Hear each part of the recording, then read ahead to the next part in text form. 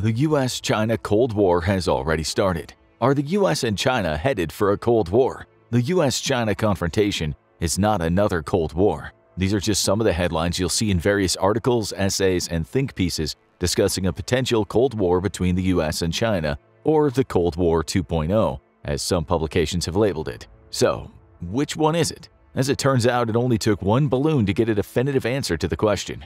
We are, of course, referring to the infamous Chinese spy balloon shot down off the coast of South Carolina by the U.S. Air Force. What followed can only be described as mass hysteria. After all, many still remember the effects of a similar aircraft, the U-2 spy plane, on provoking record-high tensions between the U.S. and Soviet Union in the Cold War 1.0, if you will. Though the media storm surrounding the incident caused a lot of chaos, one thing was perfectly clear: a Cold War between the nations already exists. It might not be a repeat of the Cold War, but it's a Cold War nonetheless. But how did we get here, and more importantly, how will the situation develop?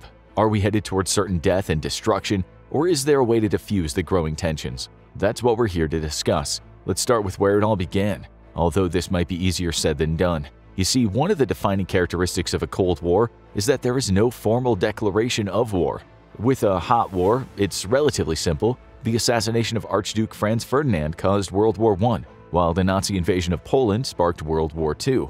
And with a Cold War, things aren't as clear-cut. The supposed beginning of such a war can only be perceived retrospectively by examining past incidents between the opposing countries. So that's precisely what we'll do. But let's get one thing clear before we start. The US and China have been circling each other for decades. So the complete timeline of major incidents between the countries is quite a tangled web, filled with diplomatic tensions, economic competition, and strategic maneuvering. Though much ink has been spent debating when the Cold War between the US and China officially started, we can all agree on one thing: the nations have historically not seen eye to eye on numerous important issues. In fact, one of those first issues was the very establishment of the People's Republic of China, or the PRC, in 1949. This declaration came on the heels of a long and tumultuous civil war, which ended with the peasant-backed communists led by Mao Zedong defeating the nationalist government of Chiang Kai-shek. Now, if you had to guess, which side do you think the US was backing at the time?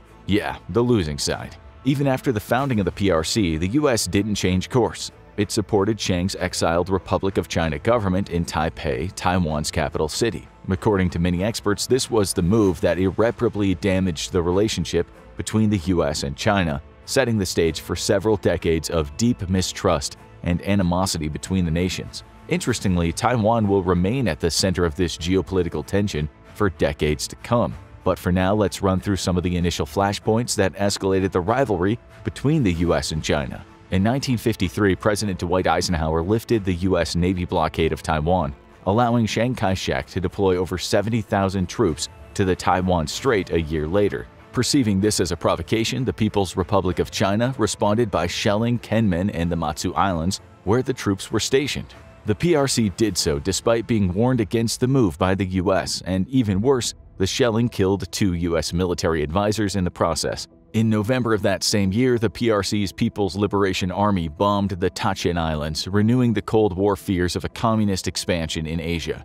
Though initially the US signed the Sino-American Mutual Defense Treaty in December 1954, this didn't prevent the country from threatening a nuclear attack on China as early as April of the next year. Given how pivotal nuclear weapons were in the First Cold War, it's easy to see why many think the current US-China relations as its second iteration. But the threat had seemingly done the job. The People's Republic of China agreed to negotiate, leading to a ceasefire in May 1955. But of course, all the fundamental issues remained to brew just below the surface, leading to new crises just a few years down the road. In 1959, the Tibetan people decided they'd had enough of the Chinese rule, initiating a widespread uprising in Lhasa, the region's capital. Though the uprising started off as a series of peaceful protests, it quickly turned violent as the PRC forces cracked down on protesters, killing tens of thousands in the process. Once again, the US was on the side that the People's Republic of China perceived as hostile, reportedly helping arm and train Tibetan resistance. As you can imagine, that didn't go down well with the PRC's leadership. What also didn't go down well was the US's increased involvement in the Vietnam War following the 1964 Gulf of Tonkin incident, where US destroyers were attacked by the Vietnam People's Navy, or the North Vietnamese Navy as it was called at the time. In response, China amassed troops along its border with Vietnam, But the escalation didn't stop there. China conducted its first test of the atomic bomb around the same time in October 1964. And just like that, nuclear weapons are back in the picture amid rising U.S.-China tensions. As the 16-kiloton bomb exploded at the Lopnur facility in Inner Mongolia, so did the fear of what the country could do with such a powerful weapon. The U.S., who believed that China didn't have the capacity to build a nuclear weapon, scrambled to understand how the weapon came to be. One of the theories was the Soviet Union supplied the necessary uranium to China. To say that possibility was alarming to the U.S. was a severe understatement, as it would occur during a period of unprecedented tensions between that country and the communist bloc. Luckily for the U.S., or thanks to the U.S. if you ask China, the Sino-Soviet split was underway. The two communist superpowers primarily clashed over ideology, leading to a gradual deterioration in relations, culminating around 1969. Though the Sino-Soviet relations would normalize in 1989, the same year brought about another event that would have the opposite effect on the Sino-American relations: the student demonstrations in Beijing's Tiananmen Square. In a move that comes as no surprise to anyone who's learned about what we've talked about thus far, the CCP responded with excessive violence, clearing the square and killing hundreds of protesters, many of whom were students in the process. Again, no surprise here, but the barbaric move led to the U.S. government freezing relations with China and even suspended the sale of military goods to Beijing. The situation wasn't made any better by the 1999 bombing of the Chinese embassy in Belgrade by NATO during its campaign against Serbia. Though both NATO and the U.S. claimed the bombing was an accident and even offered apologies, the incident had shaken the already strained Sino-American relations. The same could be said for the 2001 collision between a U.S. reconnaissance plane and a Chinese fighter that resulted in the death of a Chinese pilot and the 12-day detention of the U.S. crew consisting of 24 members. If all these incidents are keeping you on the edge of your seat, we can't blame you. Sure, you probably know no hot war ensued, but the constant edging toward it is no less anxiety-inducing. So let's cool things off a little bit and go back to the good old Cold War tactics. The year is 2011, and U.S. Secretary of State Hillary Clinton has just published an essay outlining the U.S.'s plans to pivot its focus toward Asia. Clinton and the U.S. saw this as increasing diplomatic, economic, and strategic engagement with the continent. China saw it as a direct attack on its growing influence in the region.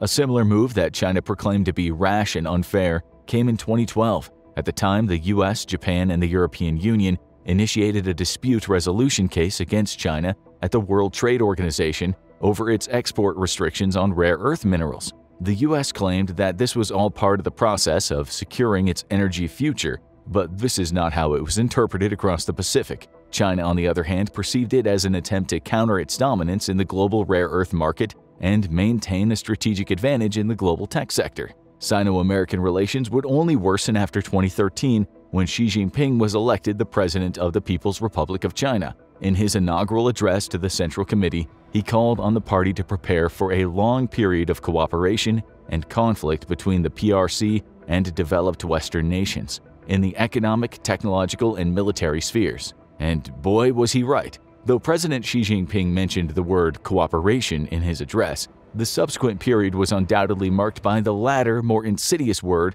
conflict. Let's do a quick rundown. 2014, the U.S. indicted 5 Chinese nationals on charges of intellectual property theft from U.S. companies, leading Beijing to suspend its participation in the U.S. China Cybersecurity Working Group as a response. 2015, China continued its controversial island-building activities in the South China Sea, which is precisely what President Xi promised he wouldn't do during his visit to Washington. 2016, Donald Trump was elected U.S. president, marking a shift toward a harder line on China. From here, there's no longer one major incident per year or even every few years. Under President Trump, this figure rose to a few incidents per year. That's why many experts see 2016 as the, quote, official start of the U.S.-China Cold War. Now you might be thinking, how much worse could it really get? Well, trust us when we say it got much worse. The year 2018 marked the beginning of the so-called China-U.S. trade war. This economic conflict between the nations was a consequence of the Trump administration's imposition of tariffs on a wide range of Chinese goods, targeting what it deemed unfair trade practices, intellectual property theft, and technology transfer. Inevitably, China retaliated with similar tariffs on U.S. goods, escalating the trade tensions between the nations. This tit-for-tat tariff war escalated through 2019, as if this year needed any more trouble. And yeah, 2019 was not a good year for the Sino-American relations. You can practically take your pick of what caused more chaos. Was it the arrest of Huawei's chief financial officer, Meng Wanzhou, at the request of the U.S.? Or perhaps it was his subsequent lawsuit against the U.S.? Of course, the onset of COVID-19 is also a strong contender, one that'll wreak havoc even on the international perception of China and the U.S. for years to come. During this period, there was one tension-building move after another, as if there was any further room for additional escalation.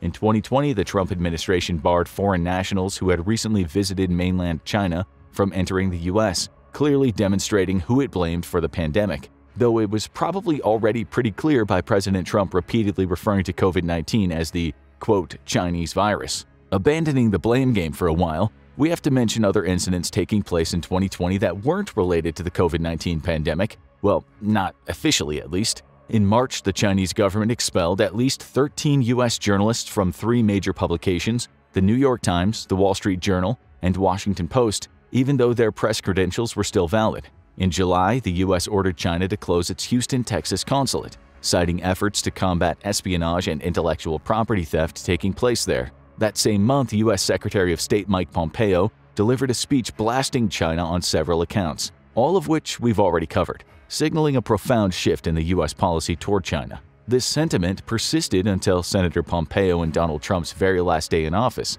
Interestingly, and perhaps surprising to some, it also partially persisted even after President Joe Biden took office. From NATO declaring China a, quote, security challenge and a diplomatic boycott of the Beijing Winter Olympics, to House Speaker Nancy Pelosi's visit to Taipei and the U.S. Commerce Department sweeping restrictions on computing chip exports to China, it became clear 2022 wasn't about to bring any good news for the strained U.S.-China relations. Now we've come full circle back to 2023 and the infamous Chinese spy balloon incident that demonstrated that the future trajectory of Sino-American relations remained turbulent and, perhaps worse, unpredictable.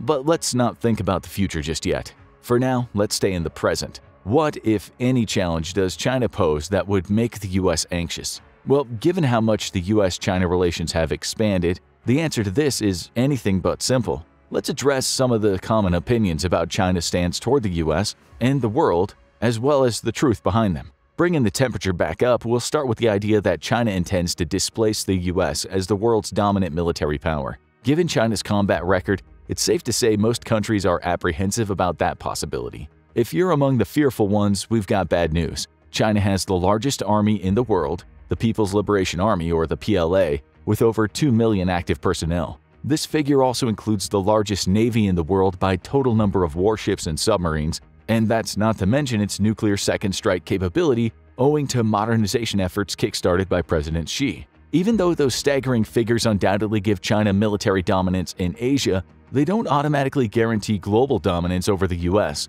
Granted, China's military superiority in its immediate periphery is no less troubling, as it jeopardizes the U.S.'s ability to support its allies and operate freely in the Indo-Pacific region. However, focusing on its military power is seemingly not China's preferred means of achieving global dominance. This honor belongs to its economic initiatives, technological advancements, diplomatic engagements, and information warfare. So let's break down each of those components. On the economic front, China has managed to become the world's second largest economy, just behind the U.S., and closing the gap at a rapid pace. Though the difference between the country's GDP is still significant, the U.S. is undoubtedly feeling the pressure. But there's no need for this, at least for another decade or two. You see, Bloomberg Economics, which initially suggested China will surpass the U.S. as the world's largest economy by 2027, is currently not positive about the country's future in that regard. The supposed switch might happen in the mid-2040s, and even then it won't last long.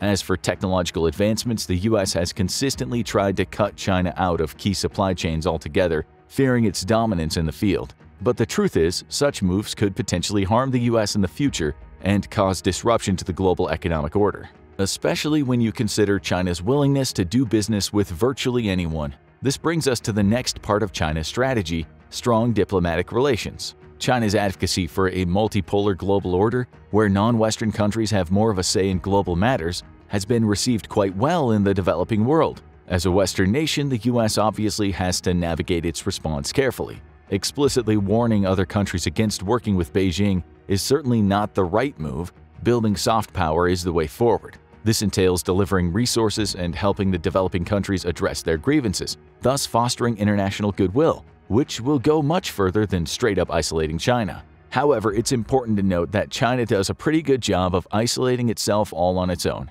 After all, there are only so many coercive tactics China can use in countries like Vietnam before the public opinion toward it declines sharply. Naturally, this is the exact opposite of what China wants to accomplish on a global scale. That's why it relies on information warfare so much. Taking after its communist partners in crime, Russia, China's been actively employing information warfare tactics to gauge Western nations' responses to a potential forceful expansion in the Asia-Pacific region. In addition, China's been persistently trying to reshape the global power dynamic in its favor without firing a single shot. Well, in the traditional sense at least. After all, today's weapons of disinformation through owned foreign media, cyber attacks, and social media manipulation can even be more powerful than a military arsenal. Just take the way state-run media in China reports on the U.S. internal affairs. If you were to turn on the CCTV, China's Central Television, or CGTN, China Global Television Network, after a notable event, you'd likely witness a carefully curated narrative aimed at shaping perceptions of the U.S. in China and beyond.